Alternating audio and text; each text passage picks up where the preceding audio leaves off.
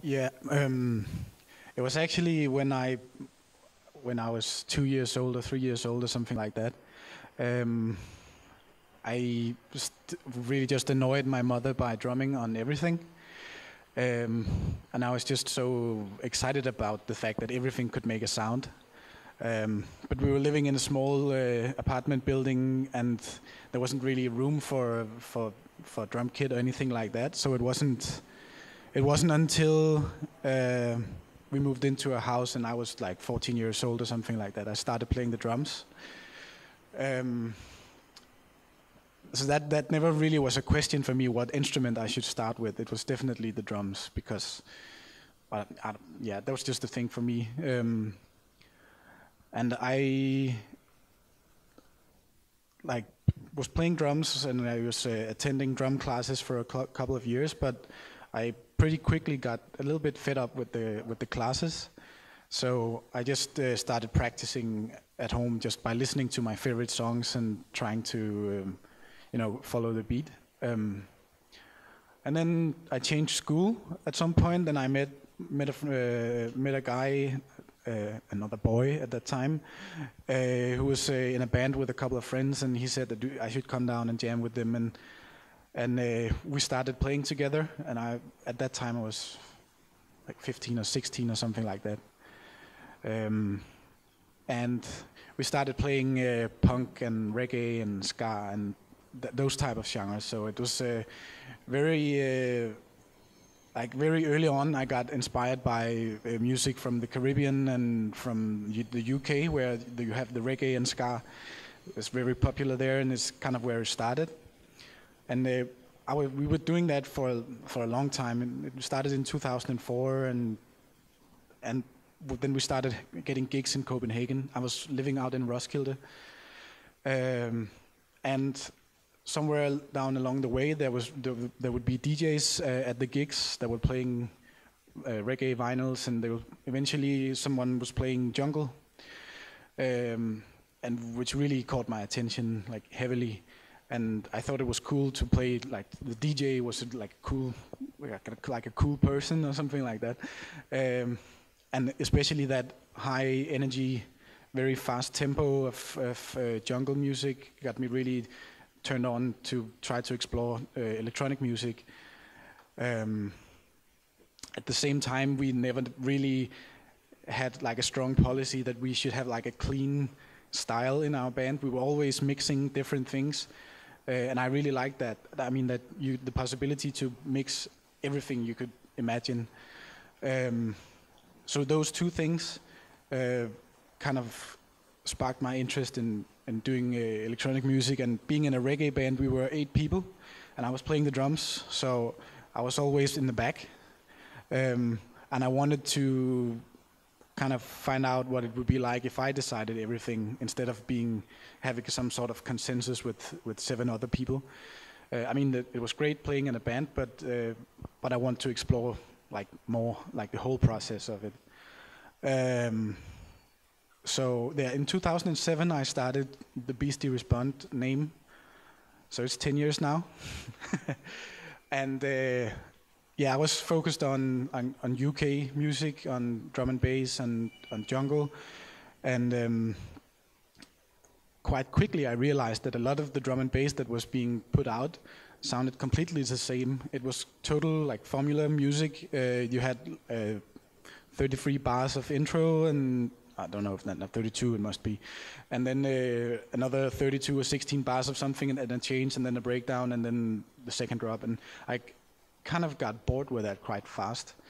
And then there was this crew with a DJ called D-Bridge, and 2 guys, they called themselves Instrumental. They were doing like flipped the script completely and started making some drum and bass music that was not formulaic in the same sense that a lot of the other drum and bass that was around at that time.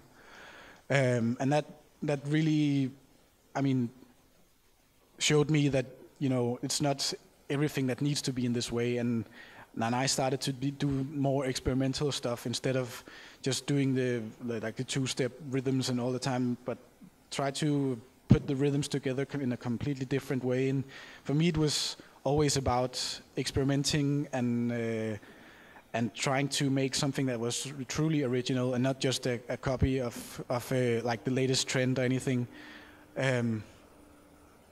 So I was practicing for a couple of years producing. From 2007 to 2011, I was just sitting at home,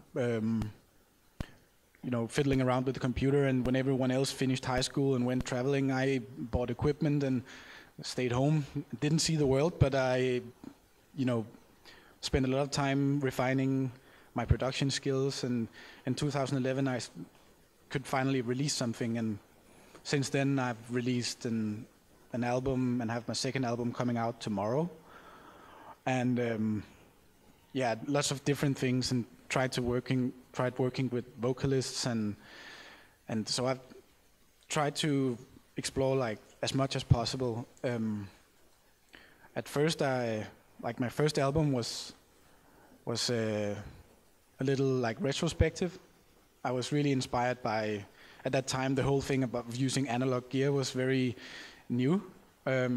So I kind of jumped that fat, I guess you could say, and just stopped using plugins, and so I just recorded everything with synthesizers, and so that really, had a great impact on the sound. It has a very distinct warm sound, but you also get like a kind of retro sound out of it, and I was very happy with that for a couple of years, but then again, I felt the need to reinvent what I was doing, so I tried to do the opposite of what everyone else was doing, and then I sold all the synthesizers and just started using the computer instead, and got more and more interested in the sound design possibilities that's in the computer compared to like a keyboard or something like that.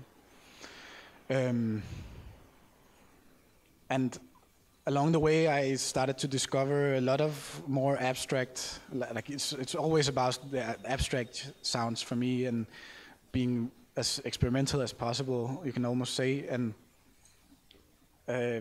started going to Berlin quite often and experienced the whole scene down there, where of course there is the techno stuff, and it's great, but also there's a whole scene of music that is more focused on like deconstructing electronic music. And I mean, it's when I first listened to some of the stuff, I was just like, this is way too out there for me. But once you get into it and understand the reasons behind why you want to experiment with the sound in that way and what you want to express with the sound, it grew on me very much. So I become more and more interested in what can you say? Yeah, the more deconstructed music, and now I find it very funny to find like the strongest cliches in a genre, and then, I mean, completely tear it apart and put it into some new context, and see how I can create something new from combining different elements that's not usually put together.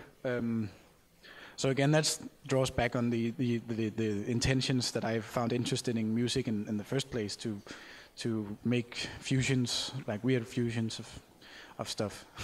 Yeah. Of course, I get inspired by other music to some extent. I can be inspired by specific sounds, like a certain drum sound or a certain sound of some material or something like that. But at the moment, I think I'm more inspired by literature and politics. Actually, it sounds a little bit weird how to be inspired by that stuff in writing music, but I get like the energy and anger and stuff from the world like that's surrounding me, and I try to turn that into music. So it's very much about emotions and mood and like feelings, but mostly I think it's the like not extreme feelings, but the harder they provoke you, the better it is, the more inspiration I get from it, and then I try like to find a way to translate it into sound and sound design and melody and drums. Of course, the drums are really important for me since I was starting with the drums. So, but it's not like an easy there's not an obvious way to translate the stuff that inspires you into music.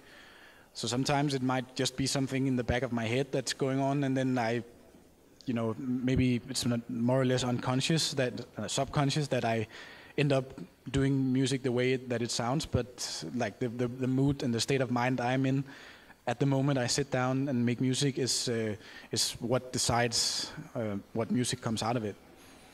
And then I try to like do field recordings and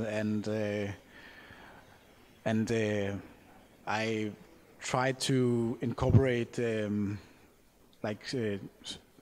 speaking into the music and like background talking and from some of the situations and some of the for instance the political part.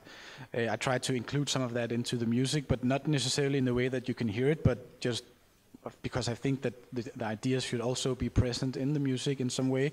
So it might be something that's completely stretched out of recognition, but I think it's funny to put it in there, and maybe some people will notice something, but mostly I think it will be like hidden. But for me, it's the fun part about it. So yeah, that I guess what inspires me, it also changes over time. I mean, it's not always been like this. I used to be very inspired by movie soundtracks and the 80s disco and funk and stuff, but now it's like something completely different.